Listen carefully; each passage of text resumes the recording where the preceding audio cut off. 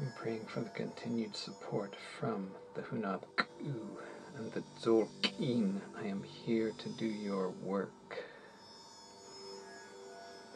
Greetings! Een Laq alak'in.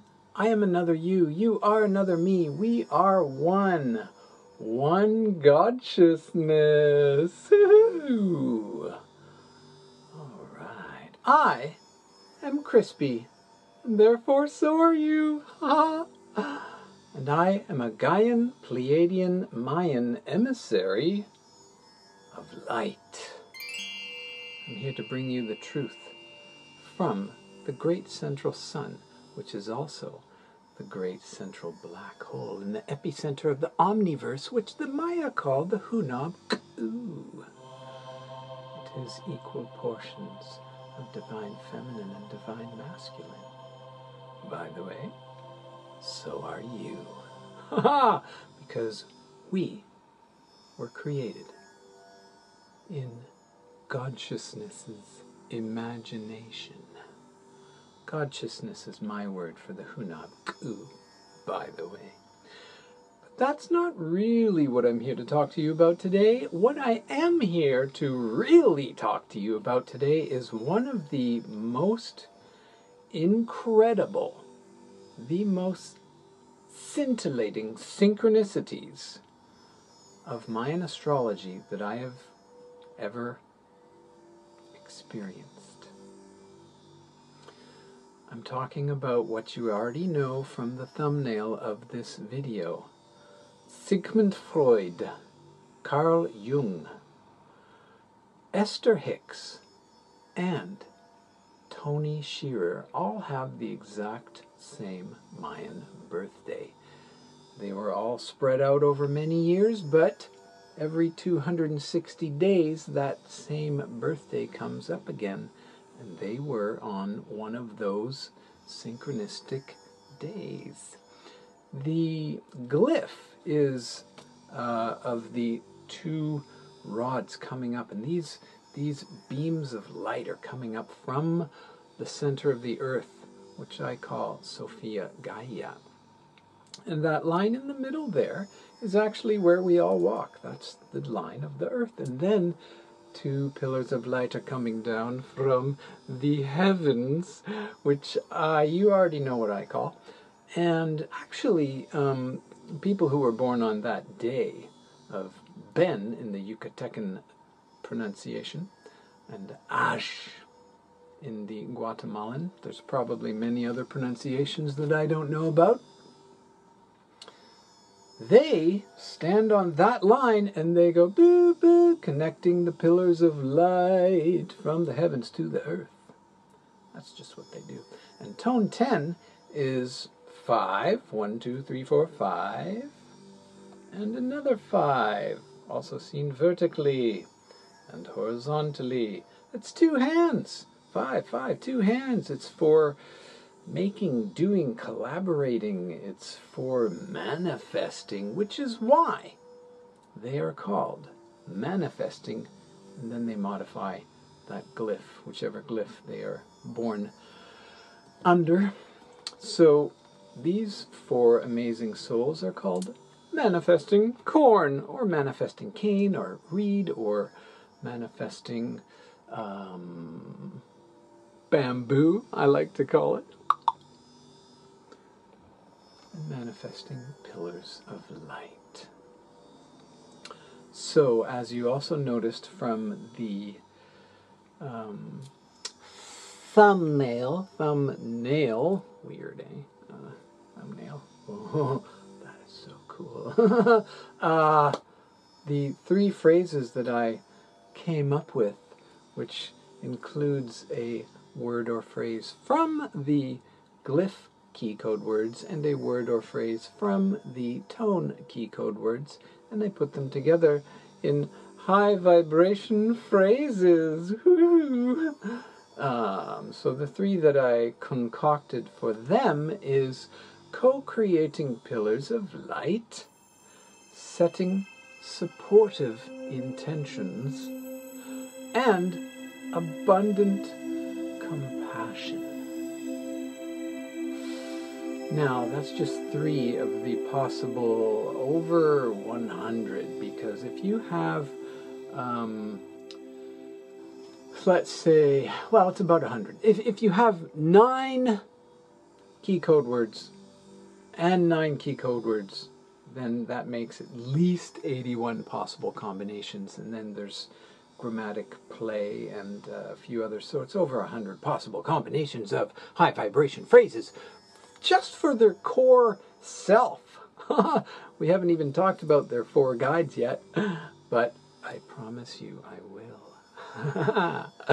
So here's a couple more keyword phrases, high vibration phrases you could call them, for their core selves. Sustaining partnerships, courageous family, collaborative courage. So take the family and courageous family, collaborative courage. Interesting. Ben, corn, cane, reed, bamboo is very much about the family. And the home, actually. All of those things, corn, cane, reed, bamboo, super crucial for the home, either making it or sustaining the food energy of the humans that live in that home. One more. Solid spine. Tone 10, solid. Then spine. Solid spine. I love that. Yet flexible. Can you be solid and flexible at the same time? I don't know. Can you? All right. Sorry. Not sorry. Okay. Now, that's the core self. And in Mayan embodiment astrology, which happened to me, I didn't really make it up.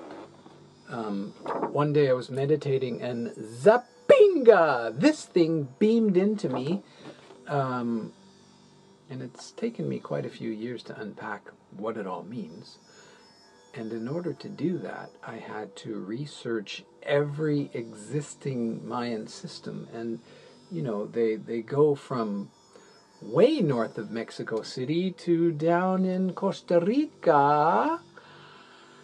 And I amalgamated and synthesized, and that's where I came up with these terms. And that's why they're a little bit different from some of the other terms you see, because almost all the other existing Mayan astrology books, websites, etc. are focused, localized in one place. Mine is focused and localized all over the place. Right, so here's what happens. This is your birthday on your glyph and your tone. And okay, so if you're born on tone 10, that's right down here. You have 4 guides. Everyone has 4 guides. That's what this is. This is everyone right here. And these are spinning. They constantly rotate. Everyone has 4 guides. Did I say that? Here's how you find out. If you're born on 10, you go back 6 spaces to get to your divine masculine guide. So 10, 9, 8, 7, 6, 5, 4. Now we know the divine masculine guide is tone 4. See my fingertips? That's the 4 dots. You want to find your past wisdom guide? You go 2 more. 3, 2. Now, you're back on 10 again. You're going to go 6 into the future. 11, 12, 13, 1, 2, 3. Your divine feminine guide is tone 3. And you want to do a little bit more future projecting into your future vision guide, you go 2 more. 3, 4, 5. If you're born on tone 10, if you are a manifesting human, that's the pattern. The easy way to do it is this, okay? So 10, 11, 12, 13, 1, 2. Start at 2. If you just go 10, whatever tone you're born on, you count 5, 10, 11, 12, 13, 1, 2. That is your past wisdom guide. So 2, 3, 4, 5.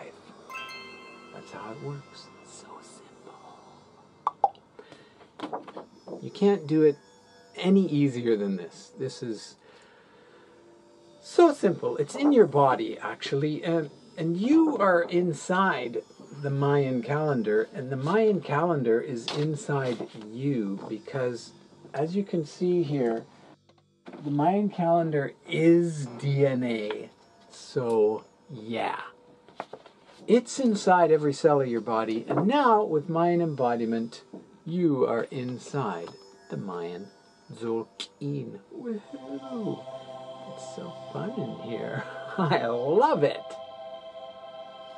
Okay, so same pattern. Now we'll do the glyphs. We already know 2, 3, 4, 5. How do you do the glyphs? Same thing. You really should know the order, okay? Here they are. All right? 1, 2, 20. Okay? Learn the order. So, Ben is the 13th glyph.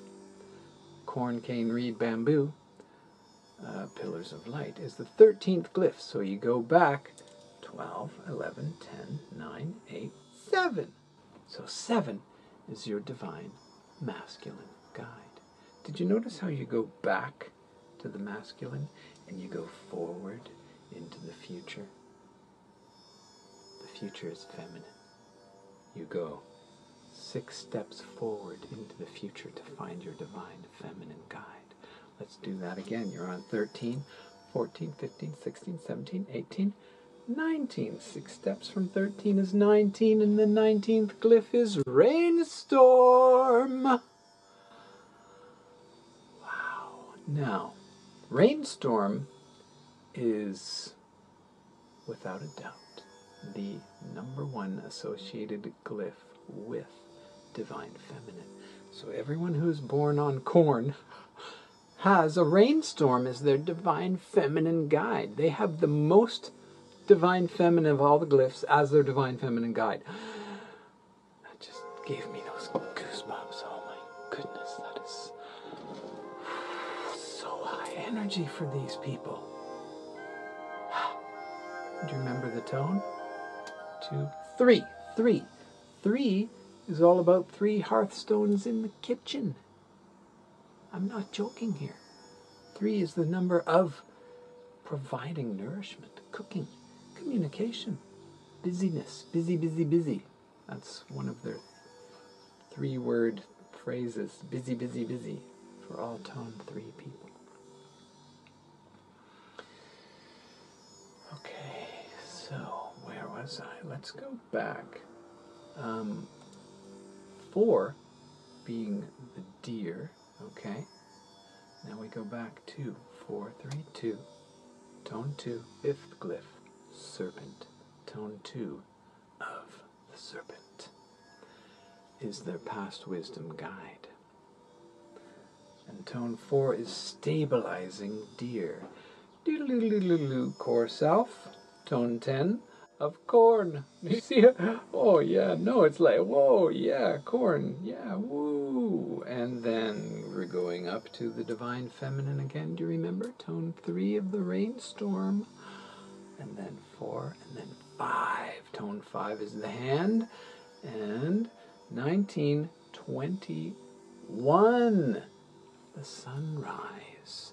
Empowering sunrise is the future vision guide of everyone born on manifesting corn days. So, I hope you understand.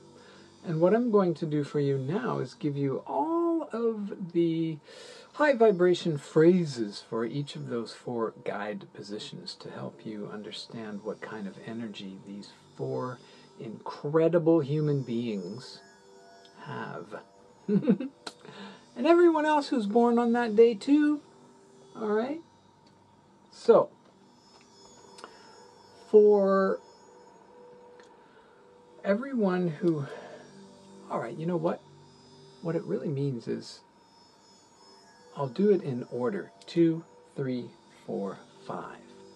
Everyone who is born on a pairing serpent, here's 3 possible high vibration phrases for you. Transcending duality through sensuality.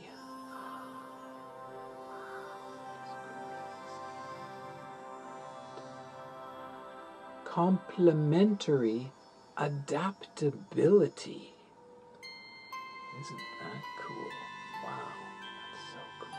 Love it. And also, complementary adaptability also means interdependent adaptability. Okay, I wanted to include those together. They're basically the same energy. Here's the last one for all people born on Tone 2 of the Serpent. Kundalini relationships. Oh my God, it just happened again. Ooh, standy uppies. I don't have much hair, so you can't see it, but it was just... All right, so now we'll move from pairing serpent as our thoughts of the past down into the heart chakra, sliding over into the left hand, which is actually the right mind.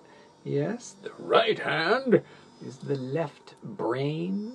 See the difference? Yes, I know you do. So, tone 3, activating.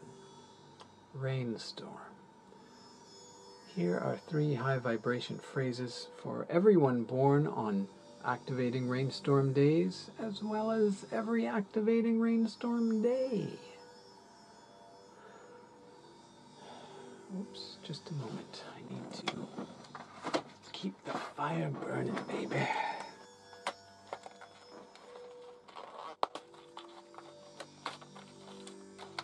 Here we go.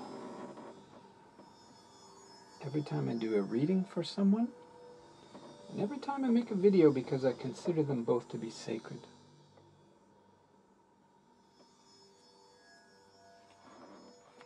I light a candle, I burn some sage, I even have some copal here from Palenque.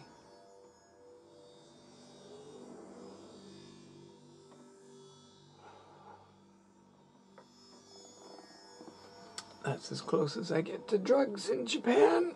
Oh, all right. Where was I? Okay, here are the 3 high vibration phrases for the Divine Feminine Guide of these 4 incredible people.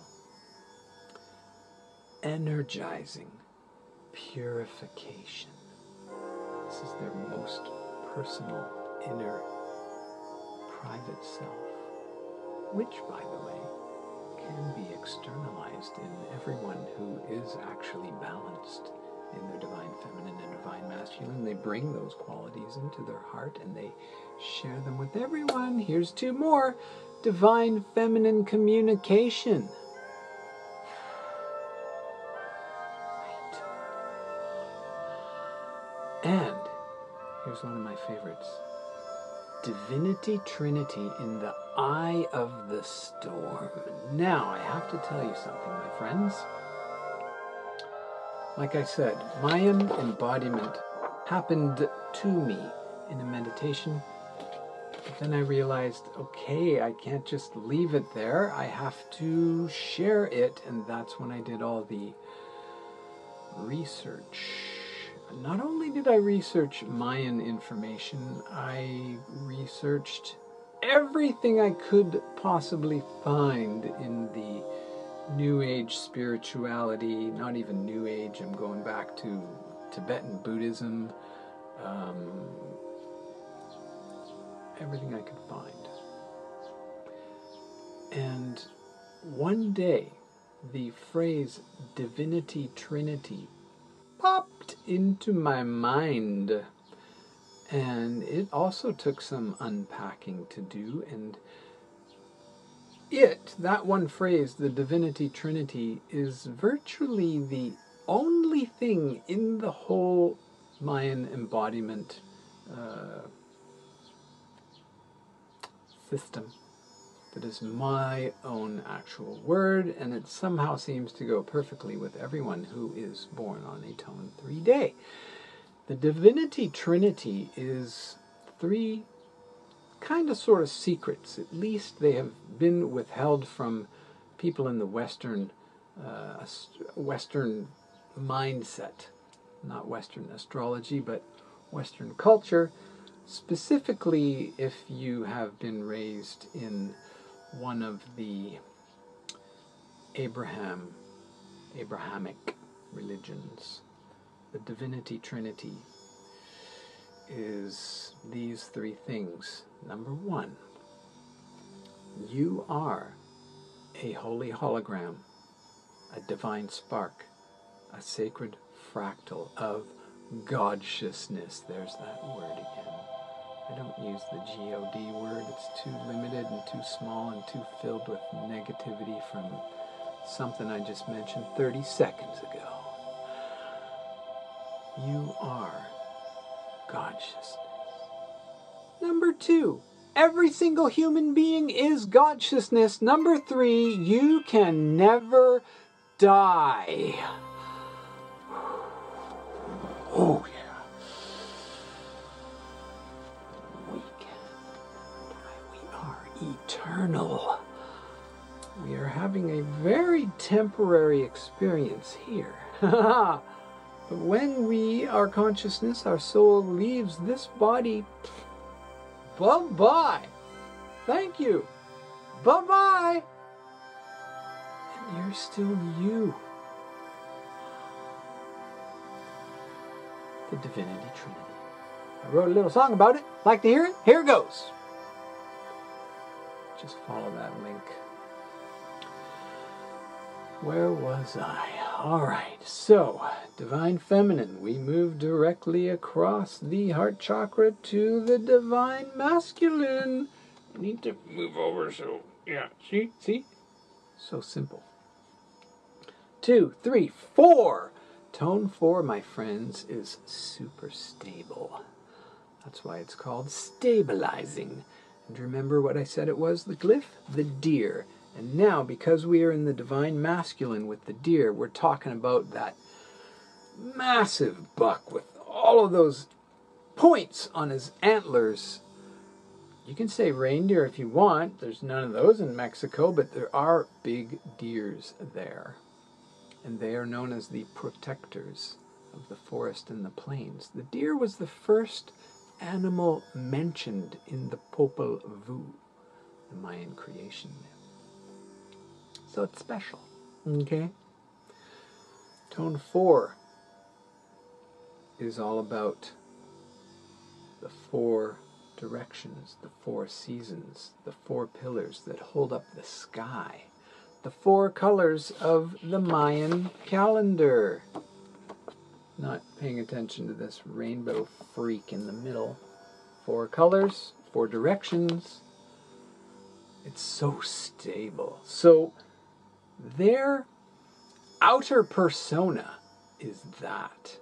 Now here are 3 high vibration phrases for everyone who was born on stabilizing deer.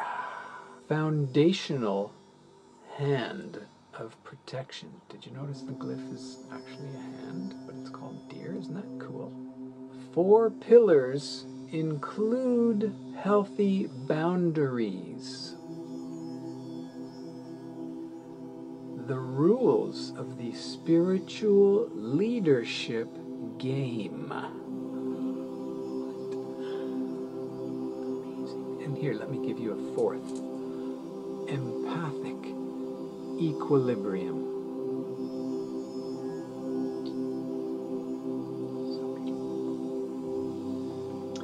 All right, 2, 3, 4, 5. Now we come back through the heart chakra and we go up into the right mind and we project ourselves into the best possible future that we can envision. Tone 5 of sunrise. So here are 3 high vibration phrases for that energy. Core purpose of creation. Initiating inquiry. You could also say inquiring about initiations.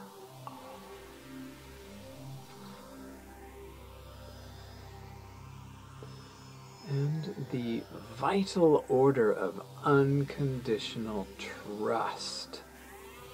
Imagine having that as your future vision guide. The vital order of unconditional trust. So good. All right. So everyone has a core self and 4 guides and 1 other influencing factor. It's easiest to see on the grid form. They were born on this glyph here, and we slide over to tone 10, which is right there.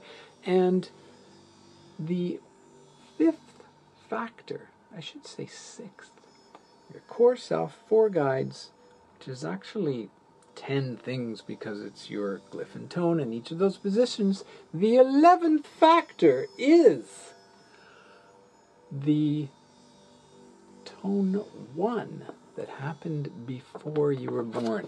Let me do this for you again, okay?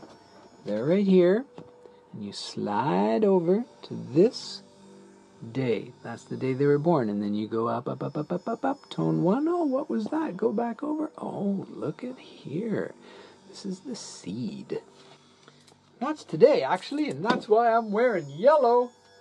Today is tone 11. I like to put that dot below there. You can put it right here, that's cool. You can put it up here, that's cool too. But I put it below because we are rocking and rolling on the rolla-bola. It's much more high energy that way, my friends. Much more true to the energy of all tone 11 resolving seed days. You can also call it resolving star seed because it is. Now, all tone 1 days are called initiating for obvious reasons. So just like we had high vibration phrases in each of the 4 guide positions, the tone 1 being initiating and the glyph of the seed is what I call the wave flow teacher. Now sometimes you are tone 1. If you're born on a tone 1, you are the wave flow teacher for the following 12 days, and they all share your energy. So these people on tone 10 share some of that message of initiating seed. You can also say initiating star seeds because it is. I happen to be the only one in the world right now who includes the word starseed in the Mayan calendar. But let's move on. I think there's more people starting to pick it up. Anyway, here's a little phrase I threw together in preparation for this video. It's more like a sentence, okay? So bear with me. I have to read it. Oh yes, here it is. Setting intentions for networking with starseeds who are anchoring self-love and leading the perpetuation of unity in diversity. Listen to that again. Setting intentions for networking with starseeds who are anchoring self-love and leading the perpetuation of unity in diversity. So, Sigmund Freud and Carl Jung, Carl Jung, I think it's Jung, Esther Hicks, and Tony Shearer. that was part of their energy in their incarnation, and is still Esther's energy in this incarnation. And anyone else out there who is either a tone 1 of the seed, or anyone born in that 13-day wave flow, you have some of that energy in you, my dear. One more time. Setting intentions for networking with starseeds who are anchoring self-love and leading the perpetuation of unity in diversity. All right. So that's all I have for you today, my dear.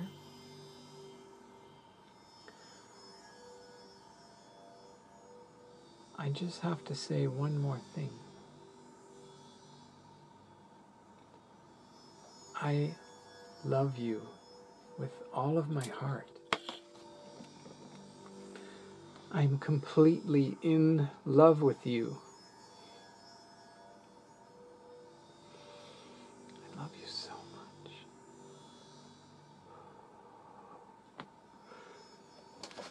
I love you so much. Because I am another you, and we are God-sciousness. Namaste.